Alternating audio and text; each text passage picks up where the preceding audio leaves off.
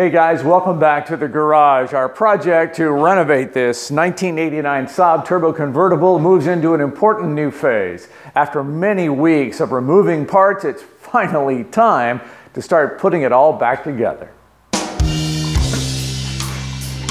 In the last episode, we removed the cylinder head and discovered the head gasket, replaced by another mechanic 17 years ago, was holding up pretty well with no signs of a leak.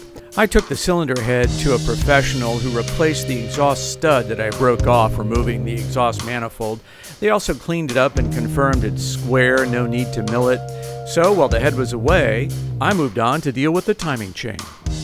There are two procedures for changing the timing chain. One is called the roll-in method, and that's the most popular and least expensive because you don't have to have the engine out of the car. Just Google search that, you'll find how that process works. But since the engine is already out, we're going full Monty on this one. That means we're going to change the timing chain and also the chain guides. To get to all of that, we first have to remove some of these components. Now let me orient you. This is the front of the engine, so it's against the firewall in our cars, remember, because our engines are in backwards. So this is up against the firewall. Here is your water pump, and this is your oil pump. This is your crankshaft, the end of the crankshaft, and this is the oil pump area. And then all of this is the timing chain cover. Removing the oil pump is really pretty simple. Series of bolts and then give it just a tug, it'll come loose.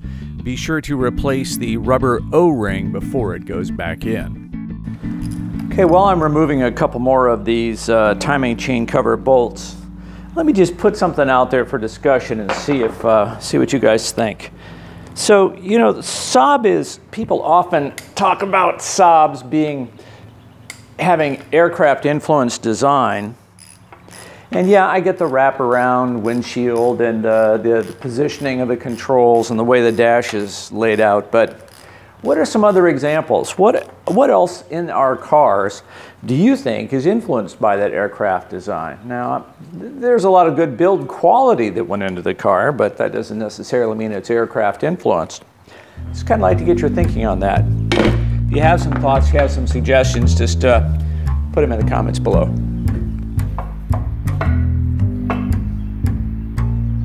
With all the bolts removed, it took a few love taps from a rubber mallet to coax my timing chain cover to come loose. Fortunately, I planned ahead and bought a new timing chain guide. It's a good thing, because mine was showing some wear and even had developed some small cracks. Well, now that I've had a good look at the timing chain, I don't think this is original. I think it's very likely that when the head gasket was replaced by a shop in Ohio about 17 years ago, they also replaced the timing chain. But I didn't know that going in, so we have a new chain that we're going to put in place just to be on the safe side. You know, timing chains are coming back into style with auto manufacturers. For a while, everybody went to belts instead of chains, and now they're coming back to chains. And in large part, that's because chains are just more durable and last longer. Of course, that's always important, but even more so now. That's because modern engines often use variable valve timing systems to produce so much power, fuel economy, and yet low emissions. You know, in comparison, our engines are bone simple, but back in the day, this was quite a little powerhouse. It left the factory putting out about 165 horsepower. Not bad for a four-cylinder. I mean, consider that the BMW E30, the 325, with that sweet, straight six-cylinder engine, well, it was only putting out about 168 horsepower. So yes, Saab was competitive in the horsepower game. But here's something you may not know. Saab was also competitive on the racetrack.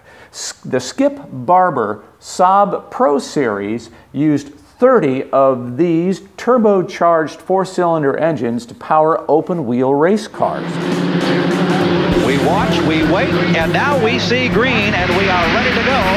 Julian with the jump from the pole position. Let's see if he can hang on. Ashton Lewis in the red. Oh sure, they were modified with a race exhaust and some other changes to put out more like 225 horsepower, but still it was the same B202 engine. And I've read online that after 100,000 miles of racing, not a single one of those engines suffered a failure that required a teardown and a rebuild. It's pretty impressive. I'd like to believe it's true because I'd like to believe this is one tough little power plant.